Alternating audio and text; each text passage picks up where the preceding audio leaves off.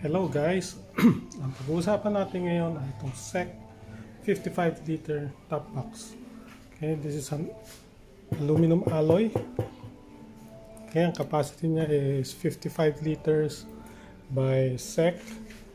And may kasama na siyang 1 reflective, 2 reflective stickers. This is kasama na. And I chose this SEC, it's because of the key. Yung susi kasi niya is like this, squarish. Mahirap siyang i-duplicate. So it's kind of safer.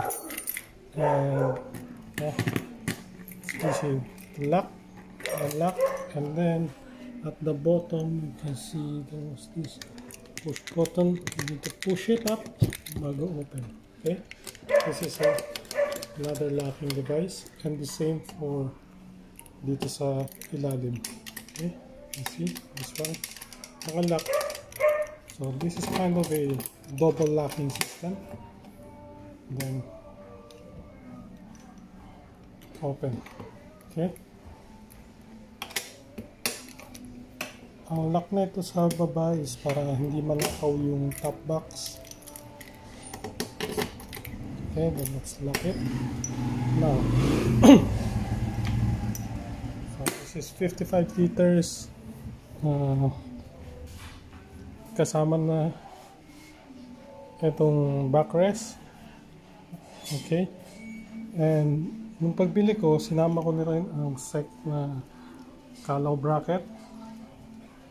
I've been using this for 3 months now. So far, so good. Matibay naman.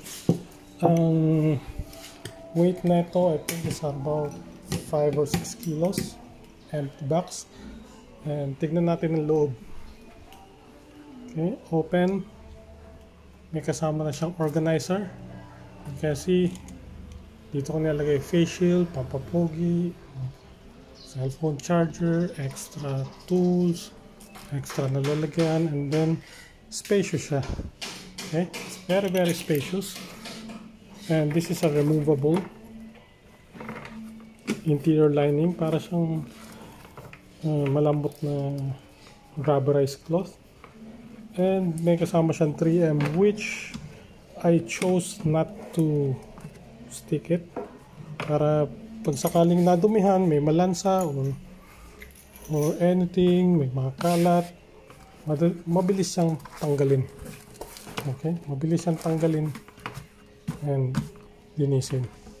And then it also comes with ito, meron siyang strap on both sides,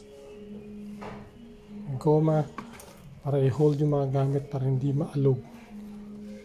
Okay, what I usually do is habang hindi ginagamit, dito ko lang siya tinatago para hindi ma-scratch ang helmet sakaling pag-park ko.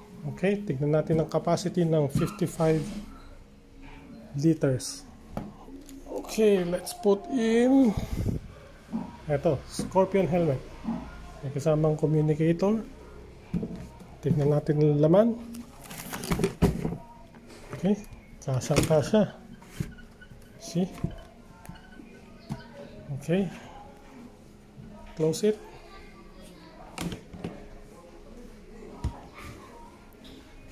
Okay, let's close this one. Kasang-kasa.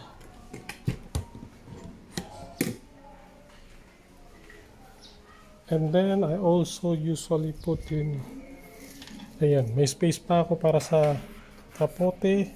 Okay, malaki pang space. And then extra pamunas.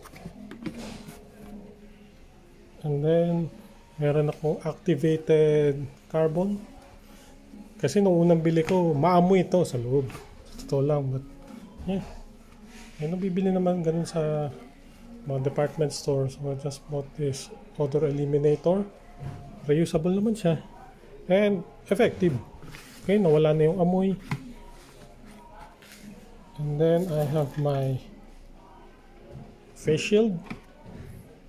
Bawal pumasok sa mall kung walang face shield at kung walang face mask. And then my essential riding gloves.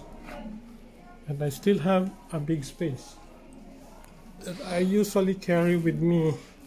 Yan, mga shopping bag which I can place in there. Maluwag pa rin. Okay, so it's nice, it's comfortable, everything is useful. Pwede natin lagay dyan yung documents or whatever essentials that you need. Medyo mataas lang ito the helmet. Okay, yung nakausli, but it's okay. So iwasan lang maglagay ng mga matatabang gamit dyan para hindi ma-scratch ang helmet. Okay, and then let's see what happens pag sideways natin ilagay ang helmet. Oh, yan. Mas mababa na siya. Pero tumaas lang because I have this communicator. So, however you put it, it's okay. Okay? Kung mapapansin nyo, one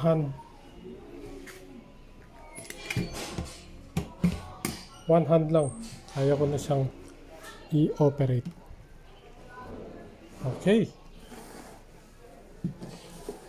So, we're done. We're good to go. And one other thing, kung bakit hindi ko dinikit itong sides, it's because sometimes pag may mga documents akong kailangan ilagay dyan, like envelope, mga documents, envelopes, or things like that, dito ko siya iniipit para hindi siya magusot.